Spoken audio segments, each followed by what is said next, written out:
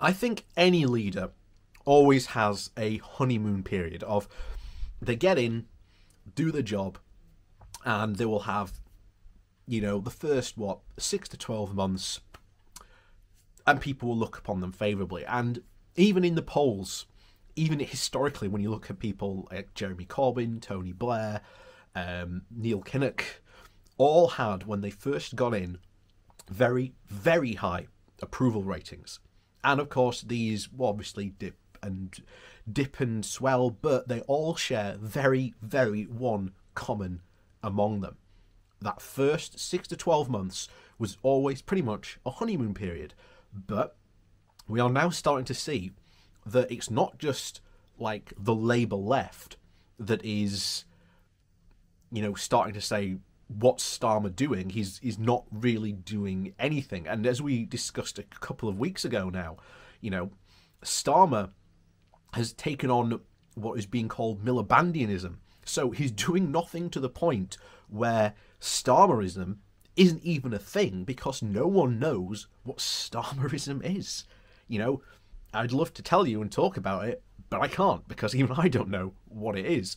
But we are now seeing more people in the Labour Party saying, what is Starmer doing?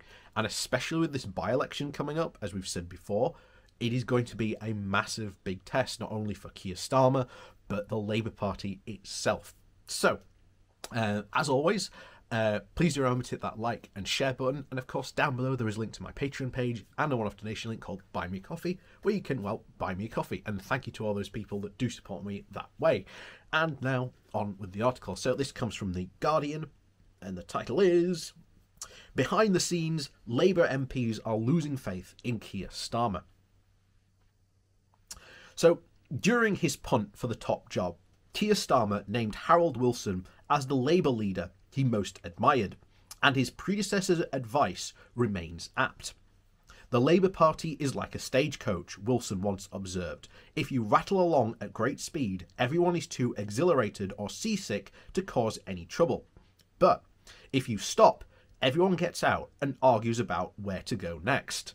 And it's kind of comforting, very, very comforting, that phrase sums up the exact same conversations that we are still having now on the Labour left and about the Labour Party in general. So it's nice to know that even back in the 40s, and even now, almost 100 years later, we're still almost having the exact same conversation. Well, not 100 years, but 70, 80 years on. We're still having the same conversation. It's unbelievable, but there we are. So anyway, it continues. A recent poll suggesting that Labour could lose next month's Hartlepool by-election sent tremors throughout the party. Defeat would further cement the Tories' authoritarian populist grip on the country, but remains unlikely. Constituency polling is notoriously unreliable, and Labour's get out and vote operation gives it a good vulnerable edge. Only the government. There we go. And the government has only taken a seat from its opponents twice in the past half century. But Labour's current malaise is real and keenly felt amongst its parliamentarians. Starmer's team believe that they deserve credit for reversing a huge polling deficit. Labour, they feel, has won back the right to be heard and has a leader who is electoral asset rather than a liability. They acknowledge that their lack of cut-through and attribute it to the pandemic that consumes all other media coverage. Starmer frequently complains that he has never delivered a speech in front of a packed audience, while his team believe that the death of talent in the Parliamentary Labour Party has left him doing almost all the heavy lifting. Their Starmer or bust strategy is underpinned by the party's phone banking script, which asked voters what they think of the Labour leader rather than the Labour Party. And I think that's a big mistake, to be honest. And this is a risky move.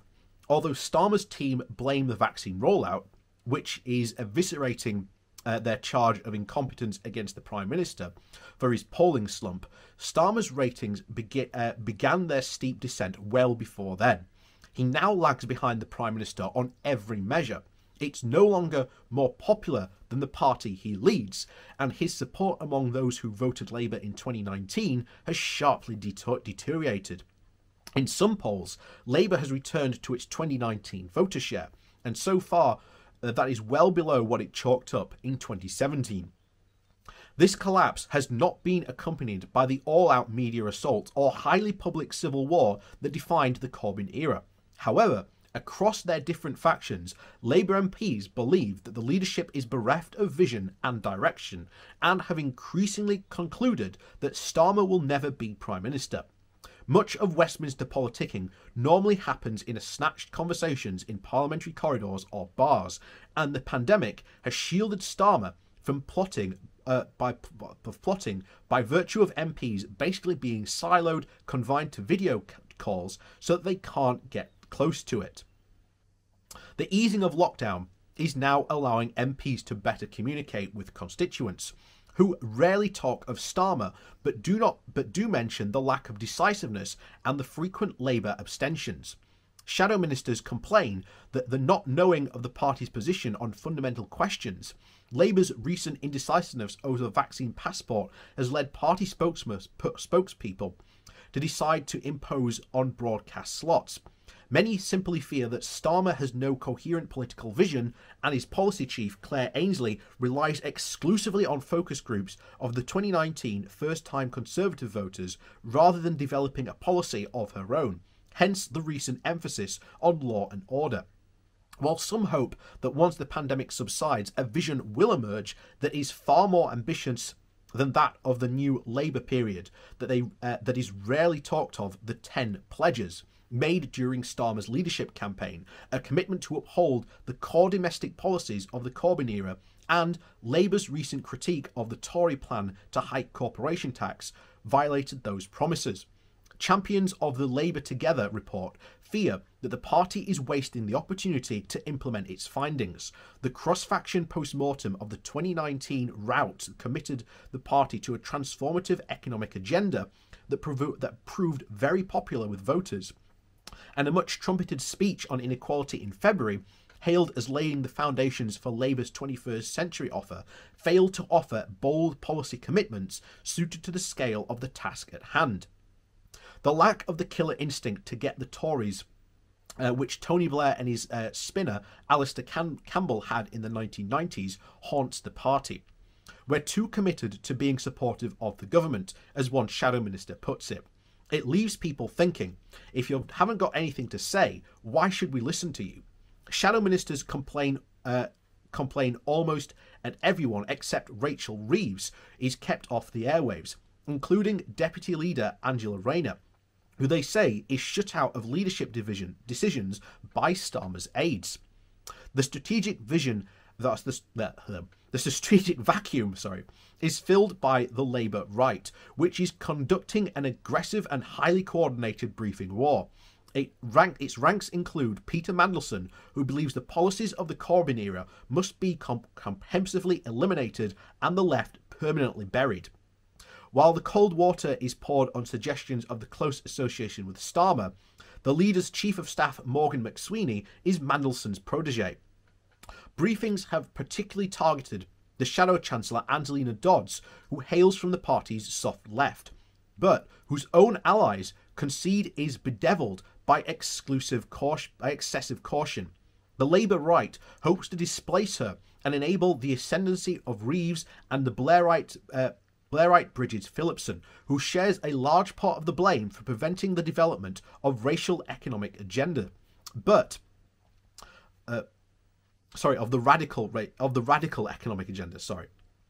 So, as bereft of ideas as Labour's right flank is, it will predictably reopen to poor election results in May by demanding a reshuffle that promotes their own, by accompanying a clear abandonment of the Corbyn era policies.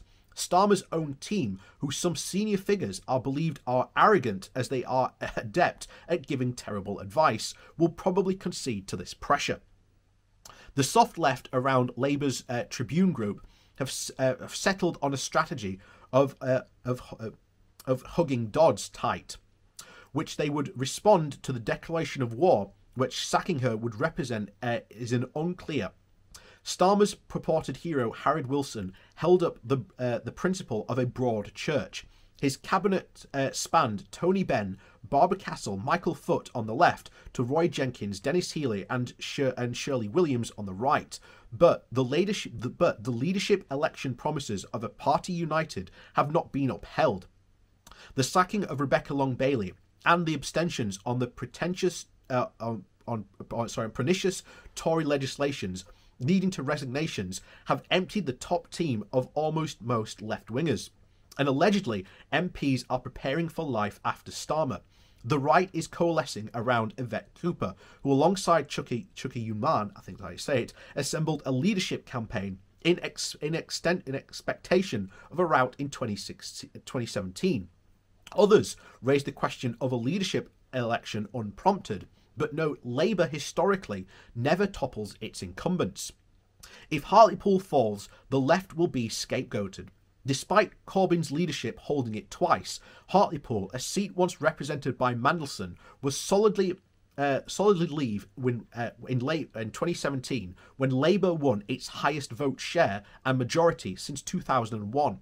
While Mandelson claims Labour's 2017 surge was fuelled by Remainers angry about Brexit, the contradiction about polling evidence at the same time, constituency polling suggests the overwhelming support for Corbyn-era policies. And the current machinations of the right reveal a refusal to accept any positive lessons from the previous administration. If Starmer wishes to avoid being trapped in every politician's cycle of doom, failing political mixed with constant relaunches, as salvaging popular transformation politics to construct a coherent vision remains his best shot. Otherwise, it will be death by political attrition beckons. And I think, and I worry, that may be what happens, because while this next by-election in Hartlepool is important, what remains important even more is the next general election. We have to get the Tories out. And unless we have a concrete vision of what we are going to do, then we can kiss any chances of the next general election goodbye completely. And this is my big fear. I hope, after when things start to quote-unquote settle down, we will see a vision put forward by Starmer. I really, really do hope that is the case. But I do not fear that will be. I unfortunately fear that what was said there, that the Labour left is going to be scapegoated, and that all the good stuff, all the good policies, all the very popular policies, which were shown to be popular and got people from the Red Wall to turn out en masse more than they ever have done, is incredibly worrying.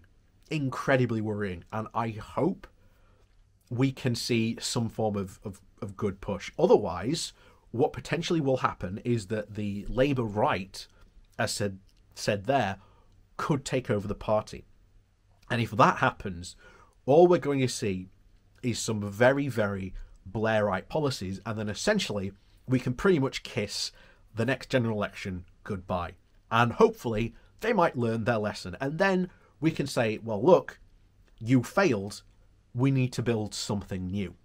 And once again, I've said sometimes the left needs to be a bit more pragmatic. Sometimes you're not going to get everything you want, but as I've said before, and I will keep on repeating it, it is far better to have one foot in the door than both feet outside.